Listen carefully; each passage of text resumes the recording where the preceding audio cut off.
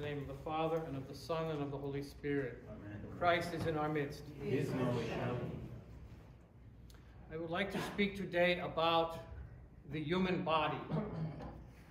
We speak very often about the soul, the spiritual life, but we speak very seldom about the body itself. And in making these reflections, I am indebted to this little book, which is called Theology of the Body by Jean-Claude Larcher, which is an extraordinary book, also the first book I ever read about the body. And I'll get a couple of copies and put them in the bookstore. We'll see how many years they stay there before we may have to move them eventually if the dust gets to be too high on them. But the book begins with this amazing fact that we don't really remember from all the times that we have heard it and read in Genesis, that when God created man, he created the body first. And he created it out of the dust of the earth. And then he breathed the soul into it. So the body was here first, and it has, therefore, a dignity that is unassailable. It is the soul that takes up its place in the body. And the body is the resting place for the soul. The soul and the body are uniquely made for each other. And we can't have a human being with just a body or with just a soul. The two are essential for each other. And when we know that when we die, that the separation that we experience is not according to God's plan. It's according to Adam's plan. And that is a great sorrow for us. But it is not a sorrow that has not been resolved. The body, therefore, has an extremely important role to play in the spiritual life. This is another thing that we pay very, very little attention to, if any attention is ever paid to the idea that the body has a role to play in the spiritual life. Instead, we take a kind of Platonic view of the body. And in that way, we consider the flesh, we consider the material world to be less important, or perhaps we consider it to be less real than the spiritual world. The thing that's most important in our minds is the spiritual life of the Christian, and the physical life of the Christian is denigrated. In our practical living, this manifests itself in many ways in which we disregard the body. We treat it poorly. We play fast and loose with the body. We have forgotten St. Paul's words to the Corinthians, which is, remember that your body is the temple of the Holy Spirit. We also neglect to consider the fact that as Orthodox Christians, we are commanded to take and to eat the body and blood of our Lord and God and Savior, Jesus Christ. This is the part of our Christian life in which the body plays the most important role as a repository for these Eucharistic gifts, giving them a place, a locus, a physicality in this world that otherwise they would not have. And we receive this deified bread and wine into our bodies. And then we go back to our lives, as it were, as if this never happened, completely ignorant of the reality that has occurred and continues to occur. That God sanctifies our bodies by taking up his physical residence in them. That each of us is like a tabernacle. But we do not treat each other like we are tabernacles of the Holy Spirit, like we are living presences of God in the world.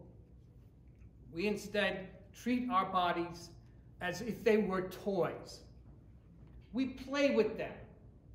We expect our bodies to entertain us.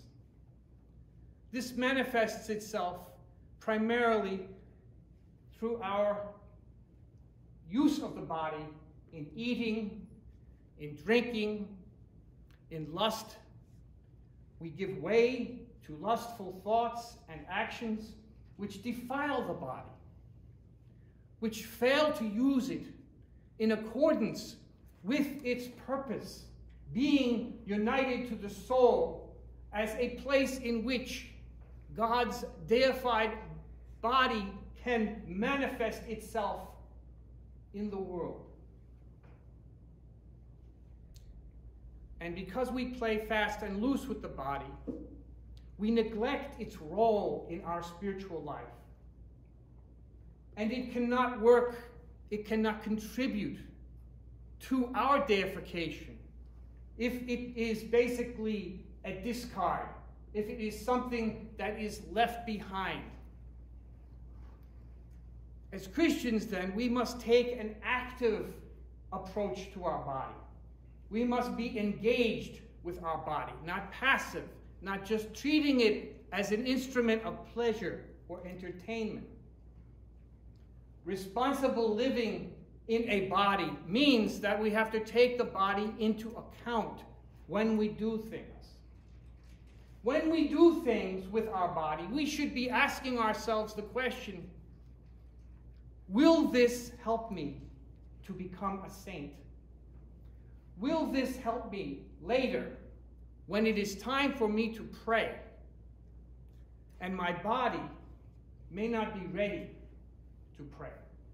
My body may be ready at that point to collapse or to sleep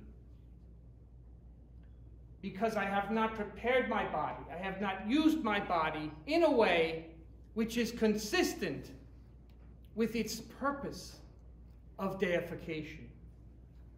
I have used my body as a toy. The things that we need to do with our body are pretty simple, though. Things like hydration. I can't tell you how often I hear stories about people who are rushed to the hospital. I heard one just yesterday. And they think they are on the edge of the verge of death when it turns out they just got dehydrated. They just need to drink a little water.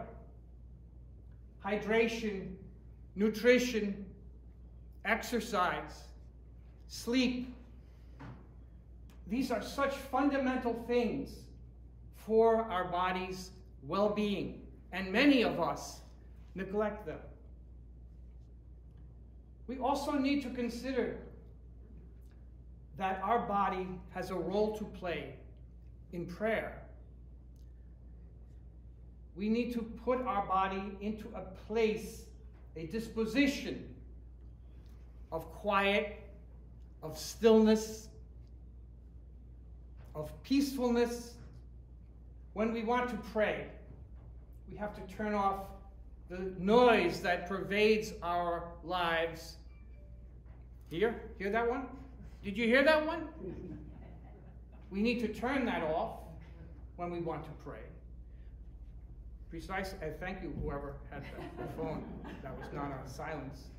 Some churches, they have a sign at the door with a round circle with a line through it and a cell phone there. We don't need to do that, but it's a good point. We need to silence our phones, our televisions, our radios, our computers, all of those things that physically come in between us and the absolute. So our bodies have a very important role to play in the spiritual life. And when we attain to sanctity, we see in the lives of the saints, we see countless examples of this transparency, this translucency that they attain. Their bodies radiate the uncreated light of the Lord of glory. They become weightless. And there are many accounts of saints who have walked on water and levitated, who are clairvoyant. These features, these characteristics are not important in themselves, but they are mere signs of the fact that the body, in theosis, in divinization, the body itself is changed. It becomes a new body. It becomes filled with the grace of God. It manifests this reality. And the bodies of the saints continue to do that even after their repose. And that is what we call relics. Those things that are constant reminders and signposts of the kingdom of God, which we reverence because the material world has received this grace. It has been sanctified, and it retains that sanctification.